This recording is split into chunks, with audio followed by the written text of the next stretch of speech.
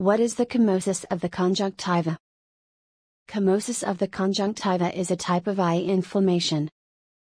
The condition is more often referred to as chemosis. It occurs when the inner lining of the eyelids swells. This transparent lining, called the conjunctiva, also covers the surface of the eye.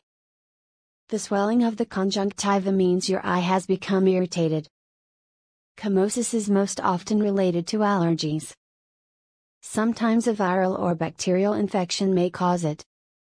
Chemosis is not contagious, you can't catch it from another person. The primary cause of chemosis is irritation. Allergies play a role in eye irritation and chemosis. Seasonal allergies or allergic reactions to pets are the main causes. Animal dander and pollen can make your eyes water, look red, and ooze a white-colored discharge. This condition is called allergic conjunctivitis. You can develop both conjunctivitis and chemosis because of allergies. Chemosis of the conjunctiva is also associated with angioedema.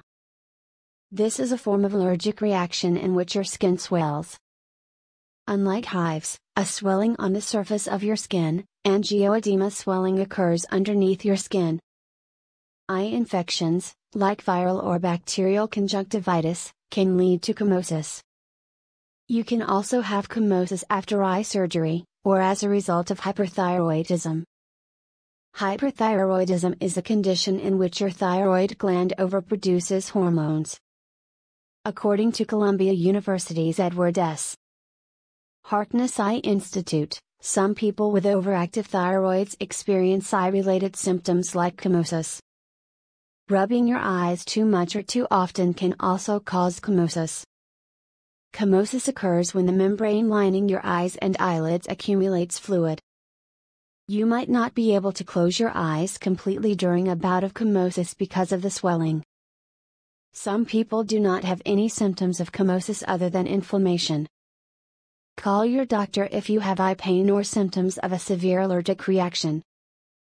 Symptoms of a severe allergic reaction include changes in breathing or heart rate, wheezing, and swelling of the lips or tongue.